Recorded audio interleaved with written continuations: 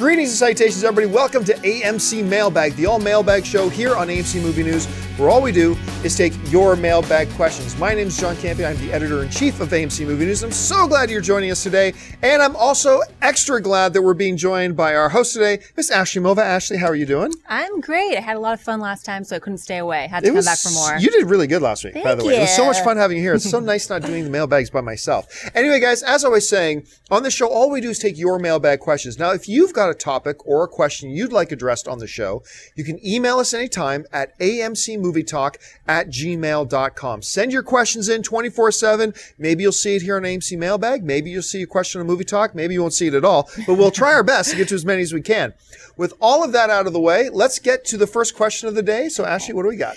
Lee Paige writes, "Hey guys, love the show. I know how romantic comedies can typically be hard to watch, but I think we all have our guilty pleasure ones we just can't resist. Mine's You've Got Mail and Ghosts of Girlfriends Past. How about y'all?"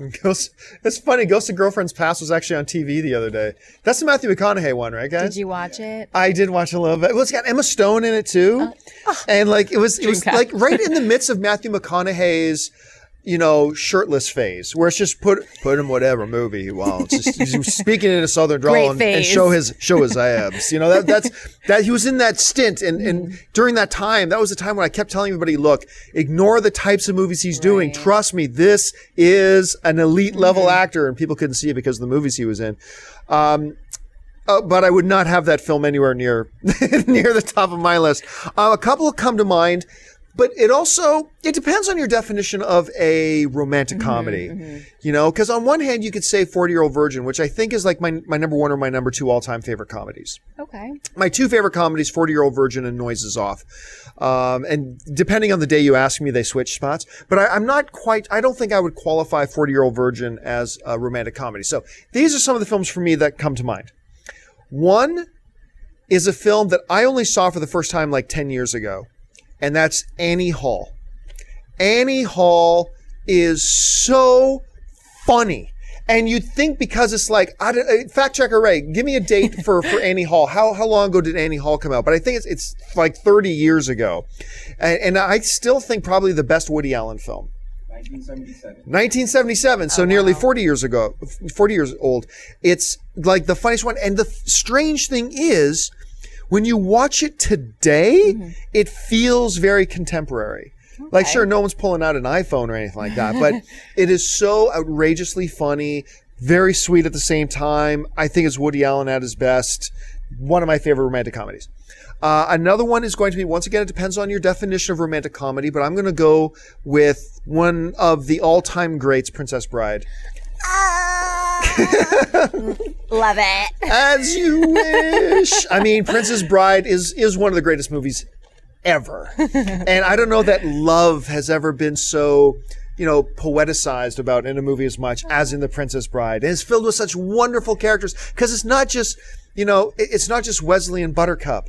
Because you could have a great movie just with Wesley and Buttercup. It's Inigo Montoya. It's, what's the name of the character who has him with the Battle of Wits? Vicini.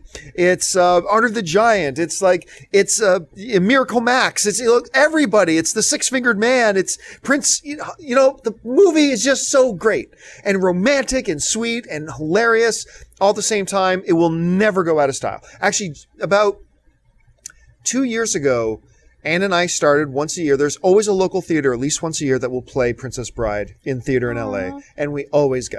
That's a great tradition. Oh, it's so wonderful. So, Annie Hall, Princess Bride, a strange one, but I contend this is a romantic comedy, is the Jack Nicholson film As Good as It Gets. Oh, okay. With Greg Kinnear and Greg Kinnear, who's so good. I think he might have gotten nominated for an Academy Award for that, for Best Supporting Actor. I'm not absolutely positive about that, but one of the funniest lines, because Jack Nicholson plays this totally wrecked person, and he's a famous author who writes under a pseudonym, right? But he's actually got all these mental issues and problems, and on top of that, he's just a jerk to people. And one of the funniest lines, he runs into this secretary at a publishing company, and she goes, "Mr. Walters," or whatever his name in the movie is, "I just got to ask, how do you write women so well?" And Jack Nicholson looks at her and says, Oh, okay, what exactly he says? He goes, I think of a man, and then I remove logic and accountability. And that's how he writes women. Terrible. It's awful, but when you know the character, right? When you know the character, it's hilarious. So as good as it gets. Another one that I will say just barely fits into the romantic comedy thing is Forgetting Sarah Marshall. Ooh, I love that movie. That movie's just raunchingly hilarious. One of my all-time favorite romantic comedies is the Steve Martin, Daryl Hannah film, Roxanne, which is it's a rendition of the Cyrano de Bergerac story. So Steve Martin plays our version of Cyrano de Bergerac with the long nose and stuff like that. And he's in love with the beautiful woman, and he's articulate and smart, a poet's heart, a warrior, but he feels he's ugly because he's got the super long nose. And so he gets a handsome man to recite poetry and love, phrases to the woman he loves, but he's whispering those phrases to him. So he says them. So he feels that even though the girl's falling in love with the handsome guy, he kind of feels like I'm winning because really she's falling in love with me. She just doesn't know it. It's so funny. It's so great. One of Steve Martin's best. And then the last one I'll mention is My Best Friend's Wedding. My Best Friend's Wedding with Julia Roberts. It is one of the only 3 or 4 movies in my life that I have cried at. I cried at The Best of the Best, which we talked about the other day, the end of Best of the Best. I cried at the end of Life is Beautiful. I might have choked up a little bit at the end of Toy Story 3 when it looked like they were all going to go down to the fire pit and they held hands, and that's just awesome. But the ending scene, one of the final scenes of My Best Friend's Wedding, I get really moved not by romance. I get moved by friendship and acts of loyalty. And in My Best Friend's Wedding, she basically has to take defeat. The man she's in love with, her best friend, married the other woman. And she's at the wedding, and she's trying to be strong for it, but she's hurting. And she gets on the phone with her gay best friend who lives in Chicago or something like that. And as she's talking to him on the phone, she looks up and realizes he flew all the way from Chicago to be there because he knew she would need him. Aww. And I got choked up, and I got to admit, I started having a couple of tears. So I think romantic comedies get a bad rap, actually. A well-done romantic comedy is a great time at the movies. Yes, and so these are just a bunch of them that I like. What are 1 or 2 of your favorite romantic comedies? One that I could easily watch 10 times in one day would be How to Lose a Guy in 10 Days. I love it. Speaking of Matthew McConaughey. Speaking of Matthew McConaughey. Can't complain with that. But I remember one time the AMC crew was at Barney's Beanery, and you were talking about possible future show ideas. And I said, John, what about a romantic comedy show? And you said that they don't really make romantic comedies that often anymore. Yeah. Why is that? I don't know. I don't know if it felt like especially the late 90s, mid to late 90s, it's like, in early 2000s, it felt like there were a lot of romantic comedies. Right. And maybe that was the problem. Maybe romantic comedies started to get a bad rap. Maybe they felt like they needed to pull back. I'm ready for a resurgence of good romantic comedies. Me too. Right there with you. Yeah. All right, what's next? Jessica Ma writes, my question is regarding the Avengers Infinity War movies. Why is Joss Whedon not in talks to direct? I mean, he has delivered the best Marvel movie to date, box office wise, and Avengers Age of Ultron is looking to be a mind-blowing movie. Yet speculation surrounding the film is that the Russo brothers are going to direct the biggest Avenger movie. Not that I have any problem with that. I think they did a great job with Cap 2. It just seemed to me that Joss Whedon is not even considered for speculation to direct. Why is that? Is it a contract issue? If so, why wouldn't Feige throw more money at Whedon to keep him in? There's a lot of different layers to this. First of all, let's start with the assumption that Joss Whedon would even want to direct another film after this. Another event, yet another one. Joss Whedon has been now immersed in this Marvel Cinematic Universe for years. And he might be getting tired of it. I mean, remember, Joss Whedon is a creative force. He likes to create his own things. And he's been tied to this. And I remember I spoke with him the day after they completed everything. Like they put the final edit, everything was done on Avengers. And I talked to him the next day. And he looked like he was just in a World Wrestling Federation Battle Royal. I mean, he looked beaten and tired and exhausted. He's like, it was just like, this dude's a zombie right now. And you couldn't blame him. Like he was completely exhausted. I wasn't even sure he would come back to direct a second Avengers film, but he did. And that's fine. But we have to really be open to the possibility that Joss Whedon may now be like, hey, guess what? I put in my time. I made the big blockbusters. Now I got things I've written of my own creation that I want to get made. So studios, sign up and make the movies that I want to make now. And so I think he's totally within his rights to do that. I'm not even sure he wants to return. But even if he did want to return, I think, and I said this before when talking about if he would come back for a second one, I don't know that I would want Joss Whedon to come back. Why? He is awesome. But part of the thing is that I find that really creative minds, guys like Joss Whedon, guys like Sam Raimi, who are really these creative, visionary types of directors, when you take a creative force like that and put them in one property for too long, I find their creativity can get stale. You know, I find they can get frustrated as filmmakers. Their creativity gets stale. And because look what happened to Sam Raimi. Everybody knows what a great director Sam Raimi is. He's one of the best. Spider-Man 1, yay! Spider-Man 2, yay! What happened? He stayed with it. And he stayed. And then we get into the third Spider-Man. It's like, where'd the creativity go? And everybody who doesn't know what the hell they're talking about likes to go, oh, it's because the studio made them put Venom in it. That's not why the movie was bad. Why didn't he just make a good movie with Venom in it? It was, and you hear Sam Raimi talk about it now. He was fatigued. You know, creativity-wise, you get fatigued if you stay on the same thing and aren't allowed to explore being creative in other types of things. I mean, look at George Lucas for heaven. He went from being the wonder kid of Hollywood to, like, the butt end of a joke now. As he just constantly lived in Star Wars. Even though he didn't make a Star Wars movie for 20 years, he still just lived in Star Wars. You know, I think if George Lucas had finished Return of the Jedi and then continued to be a filmmaker, like was out directing a new film every 2 to 3 years, right? If that George Lucas had then come back and directed the Star Wars prequels, we would have had Star Wars prequels that we weren't ashamed of. But instead he didn't. And so when I look at this situation, I think Joss Whedon's awesome. I don't want him to come back for Avengers because I think it's bad for him. I think if he's coming back doing Avengers, that means we're not seeing his creative work that he could be doing with other projects. And I think we run the risk of his creativity getting dulled and compromised from staying on the same group of characters for yet another film. I just think it's time to go. And also, you know, what was her name? Jessica brought up, you know, the Russo brothers. And that's great. Joss Whedon isn't the only guy in town who's capable of delivering a great Marvel film. We've seen that with the Russo brothers. Now, I don't know if the Russo brothers are going to end up being the directors or if they're going to get somebody else. But I think I think Kevin Feige has proved that he can find great directing talent and match them with the right film to get a great thing out of it. So I don't think it's good for Joss to come back. I think it's not great for the movies for him to come back. And I think Marvel has proven that just because you get one director who did it great doesn't mean that's the only director who can do it great. Mix it up a little bit, keep it fresh. Your point definitely makes sense, but I know for me, and I think for a lot of people, sometimes you get bummed out when you hear the director's not coming back.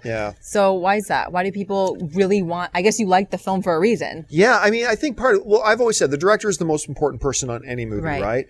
And especially when they do it right the first time. Look, we talk about this all the time. It is so monumentally hard to make a good movie.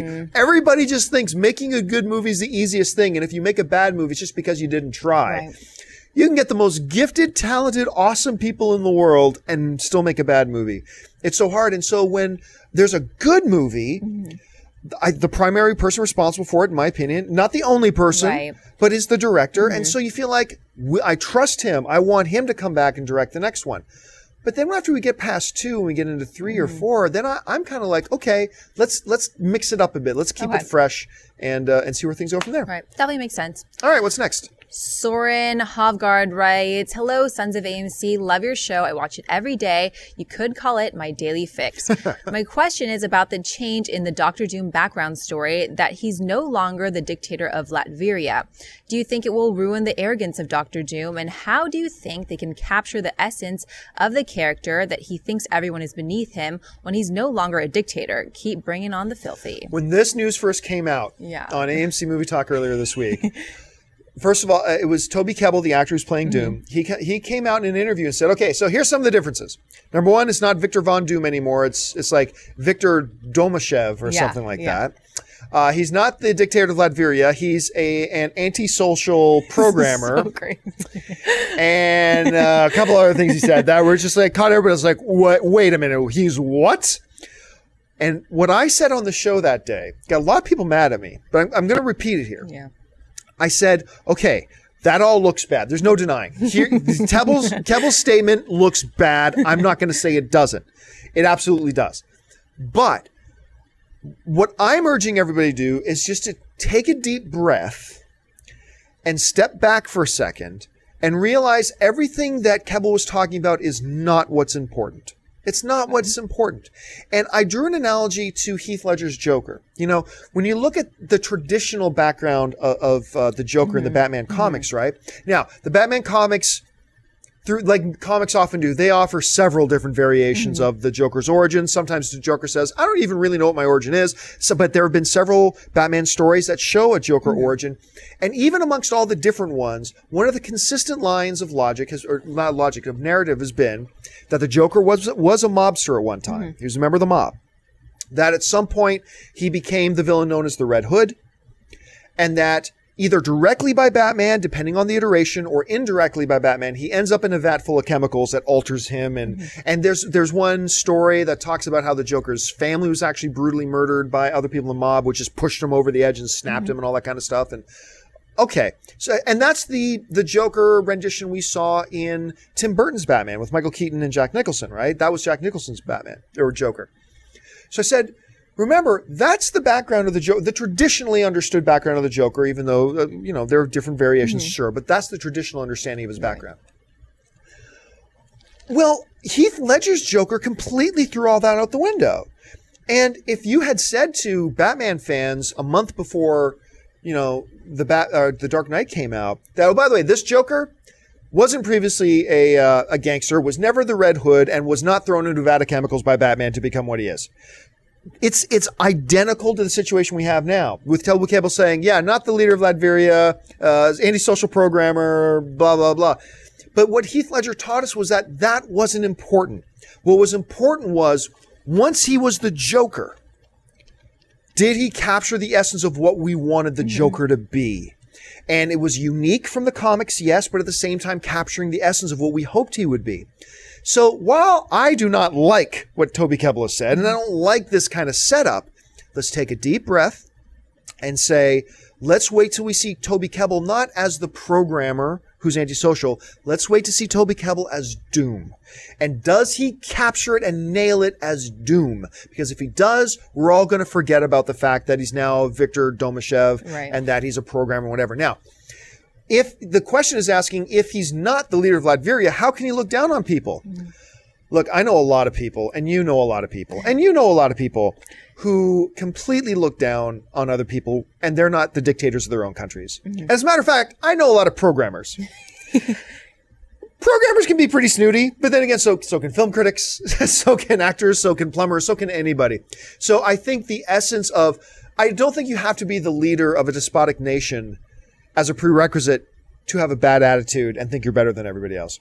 They do have to get that in Doom, that he thinks he's better than everybody else. If they just have him as an insecure little guy, that won't work. But if he's antisocial because he's smug and he thinks he's better than everybody else as he's doing his programming, whatever, then you're on the right track. Look, this could be a disaster. This could be, I'm trying to stay optimistic. This could be an unmitigated disaster. I'm not saying, hey, everybody, don't worry, it's going to be awesome. I'm simply saying, before we overreact, let's just take a deep breath and really analyze it. What is really happening here? And let's not jump off the boat just yet, but it could be awful. I'm worried. I mean, with his career, it's almost like they're kind of going over the top to make it this modern thing to be up to date, because we live in this world of technology and antisocial programmer. So why the hell are they doing this? Like, what is the point of changing all these different things? Well, I think one of the reasons they're changing, and John Schnepp and I were talking about this, and he raised a great point, is like, number one, when the Fantastic Four was first created, that was the 60s. You know, it was a different world, and storytelling was done differently there. In the 60s, you could have the evil man with the long mustache who twirled his mustache and went, mwahahaha, and that worked then, right? That doesn't work now. The despotic leader of Latveria. Okay, that's a little silly. Could they make it work? Yes, they could have made it work. But what I see Fox trying to do with Fantastic Four is, look, they tried to stay somewhat traditional, modestly, with the last 2 Fantastic Four films, and they saw that didn't work at all. I see them trying to bring it into a modern context with a modern set of rules of narrative storytelling. And does that break away from the traditional understanding of Fantastic Four? Yes, it does, but that's not necessary. It could be a bad thing, but it's not necessarily a bad thing yet. So you know what? I'm still remain optimistic about the film. Yes, just like everybody else, I'm concerned about a couple things I'm seeing and hearing, but overall, I'm still optimistic. And I don't know. Maybe the first trailer will suck. I don't know, but we'll have to wait and see. Yeah, we'll see. All right, what's next? Connor Bargloff writes, "Hey AMC movie crew, I try to never miss a show. My question is about The Hobbit, the Battle of the Five Armies.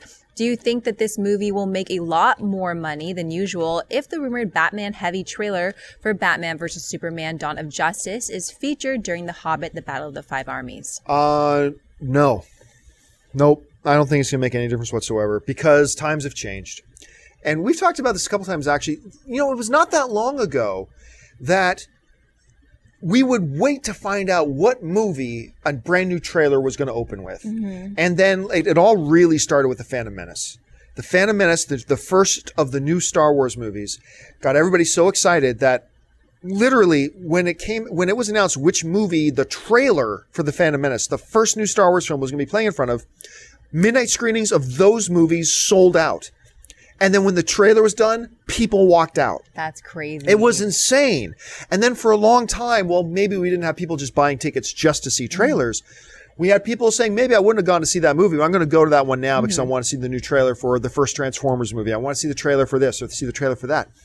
But the thing is, we're living a different era now, even just a few years later, that they can say, first of all, we don't know that they're going to be playing a Batman vs. Superman trailer in front of The Hobbit because it's still too far away. It'll still be like over a year and a half away. But even if they did, I don't think one extra person is going to go see it because they know that even before that trailer plays in front of The Hobbit, they're going to release it online the day before. Yeah, right. That's been the pattern lately. That, okay, when they say the trailer is going to be attached to Teenage Mutant Ninja Turtles, okay, but what that really then means is you can expect that about 24 hours earlier than that, it'll hit online for the first time.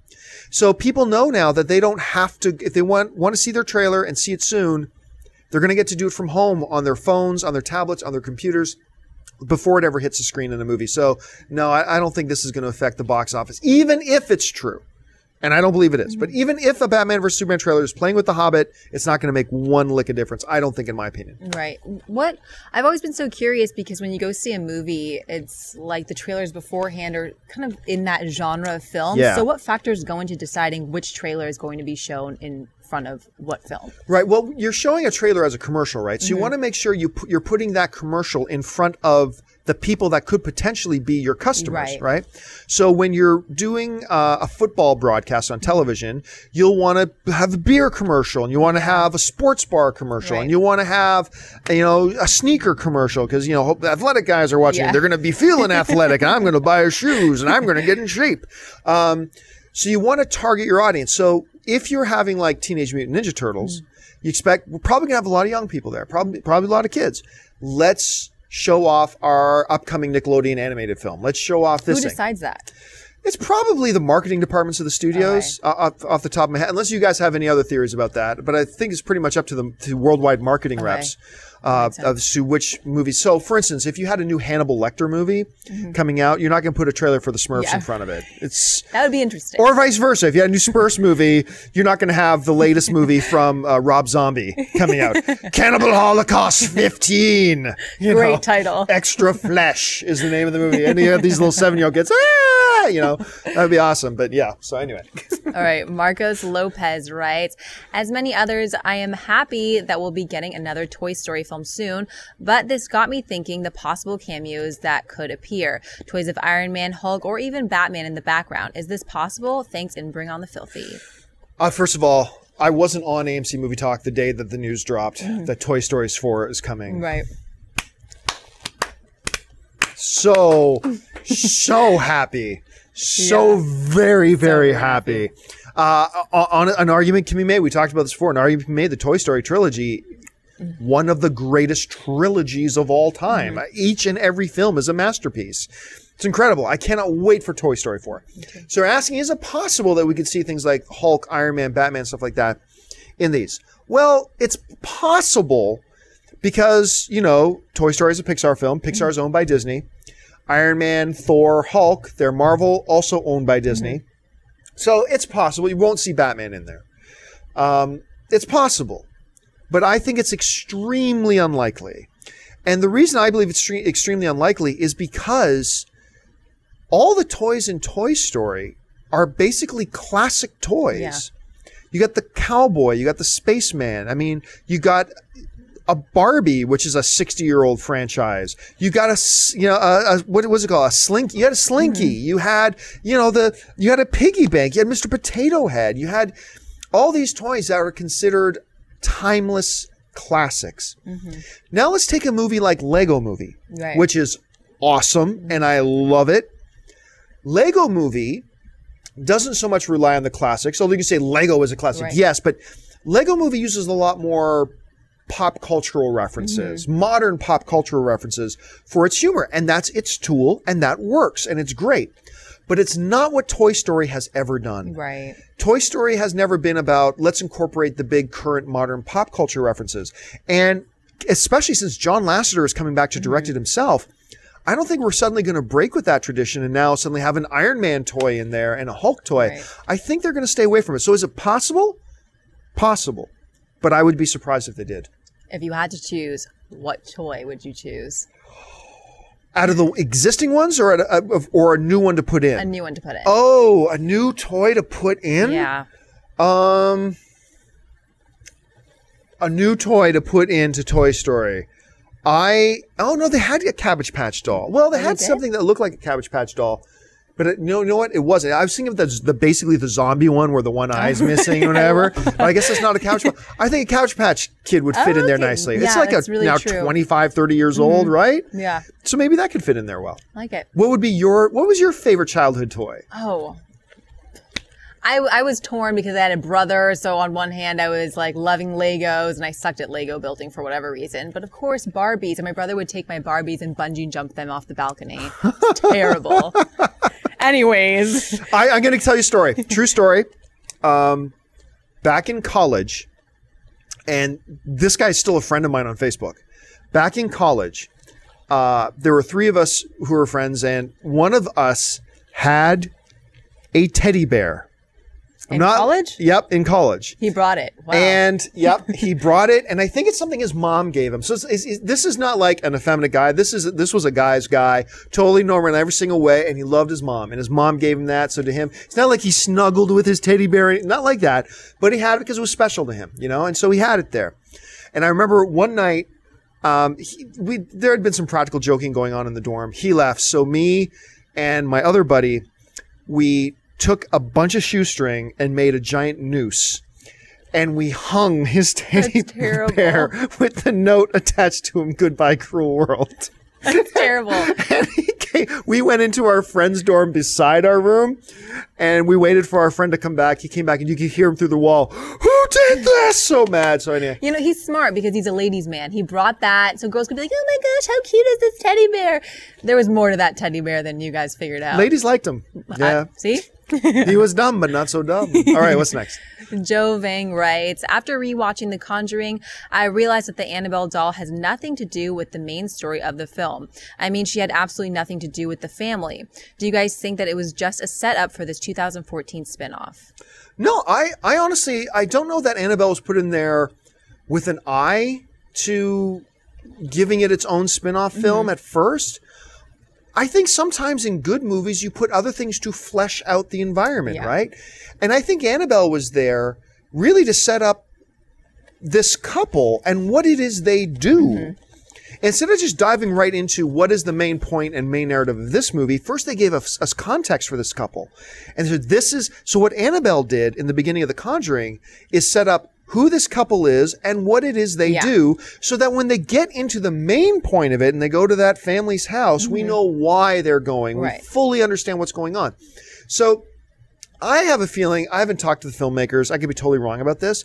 I always had the feeling that they just sat back and watched the movie afterwards and said, wow, Annabelle was awesome in this. We got to give her her own movie. As opposed to that was always the plan. I think the plan was just put her in there as a device to broaden and flesh out the world that they lived in. Right. You actually, thank you for this, by the way, sent me to the Annabelle junket, and I'm such a James Wan fan, so I was fangirling super hard. But on the inside, I was freaking out. But on the outside, I was keeping it cool. I asked him if he had planned an Annabelle spinoff, and he said no. He just when he makes movies, he likes to make them for that movie, for that purpose. But John Leonetti, who was the director, said, and he was the director of cinematography, I think, on Conjuring. The director of Annabelle said, yeah, it was in his mind the whole time. It was his mind as a director of photography. Yeah, but his only previous directing credit was Mortal Kombat, Annihilation. And that's not the good one. I thought I was getting all excited for a second. I was like, wait a minute. So how does he, like a director like that, how did he go from 0 to 100 like that? Well, I mean, it depends on, like you said, he was the director of photography. He was the DP for James Wan. And that's about as close to being a director as you can be. So if and we just saw, hey, what's the name of the guy, Christopher Nolan's DP, who just Wally Pfister, who did the Transcendence with Johnny Depp. Wally Pfister was Christopher Nolan's DP for a long time, and so there were a lot of high hopes when he was doing this film Transcendence. Because, hey, he studied basically under Christopher Nolan. Yeah. Didn't work out so well. But it's a good place for a director to start as a DP because they understand the whole concept of what goes into making the film and how to structure the film and all. And hopefully they've worked with good filmmakers like he worked with James Wan. Yeah.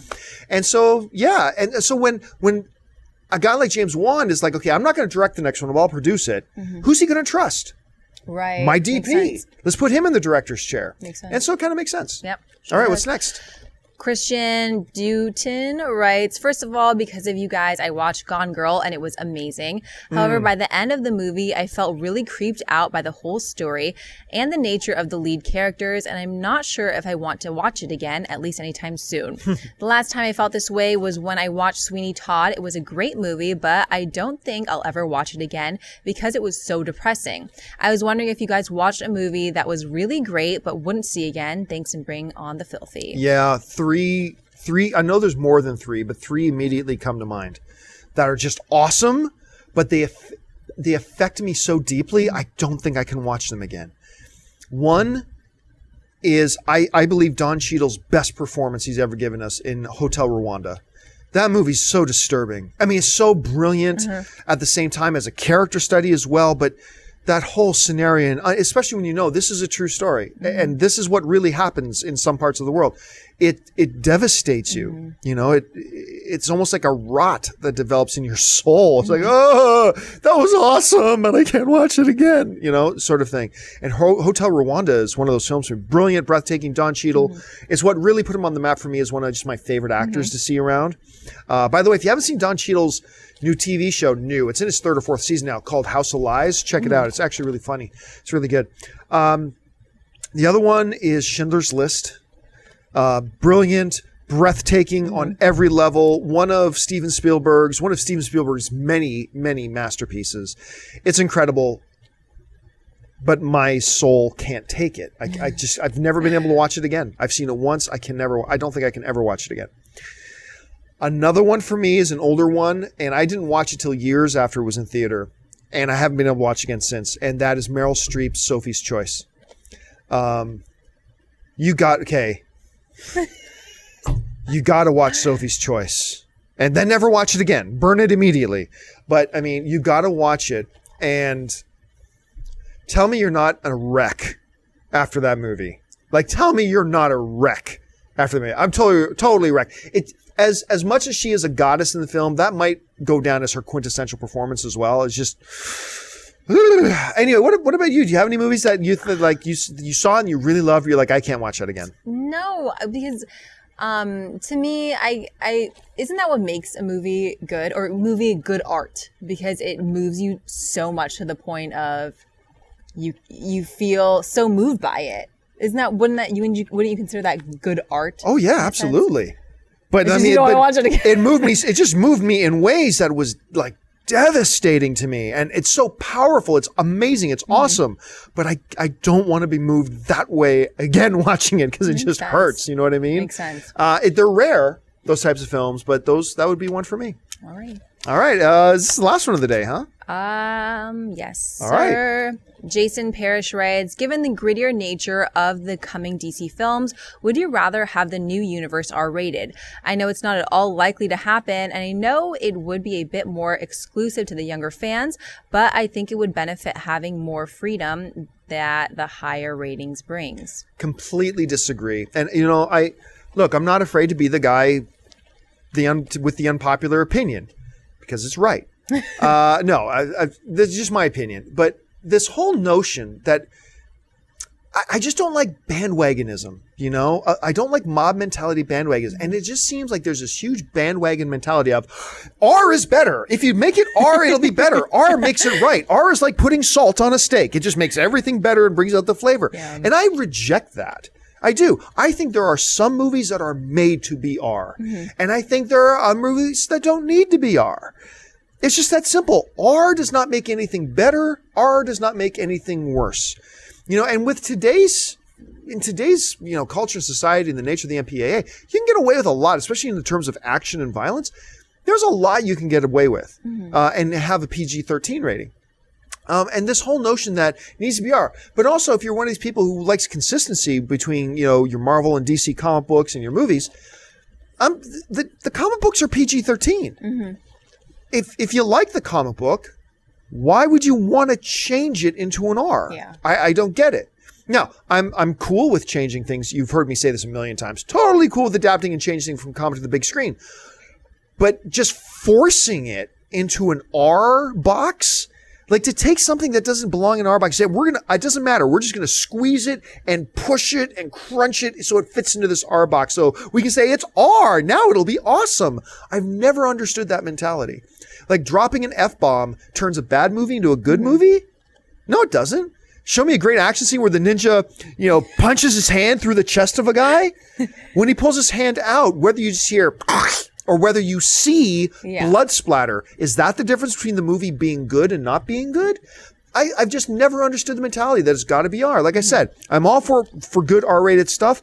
I think there's some stuff that was made to be R and stuff that's not. I don't think comic book movies, other than maybe Punisher, other than maybe Spawn, that they don't need to be R, and just making them R for the sake of being R, I think is undermining the material, and I think it cuts out a big chunk of the people who can go see your movie. Mm-hmm. So I don't think it makes any sense. Is there a correlation between a movie's rating and box office? Because let's say if they made a movie rated R and younger kids wanted to go see it and they're like, Mommy, go take me to this movie. The mom would have to take the kid to go see the movie and there's 2 tickets versus 1. Would that be a smart move, or would that actually remove audience members? Well, I mean, traditionally, and we've seen this start to change. Traditionally, studios would shy away from, there was a long period of time when studios would generally shy away a bit from R-rated comedies because, it would hurt the box office. Yeah. They couldn't get all the audience in that they wanted to get in. But with the advent of films like Superbad, of 21 Jump Street, of comedies like that, now they're seeing, you can make great movies. Raunchy comedies and make them great and make a lot of money. Ted is great. You can make these now. So the society's shifted a bit. So they see we can do that. And that's great for comedy. Does that extend into comic book genres? For the right comic book, yes. But I'll be frank. Don't want an R-rated Batman movie. I don't want an R-rated Bishop movie. I don't want an R-rated Superman movie. I like them. Give me good, intense, high action in the PG-13 realm, and that's where it belongs. That's where it fits, and that's where it thrives. Yeah. So I don't see it going to R. I feel you. All right, folks. Well, that will do it for us for this installment of AMC Mailbag. Thanks for joining us. Listen, don't forget, just because this episode is over, that doesn't mean you can't send in your questions.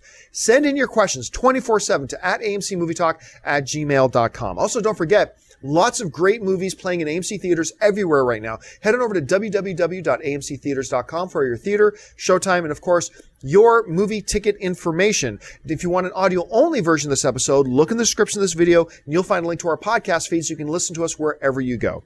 I want to thank my lovely co-host today, Miss Ashley Milva. Ashley, where can people find you online?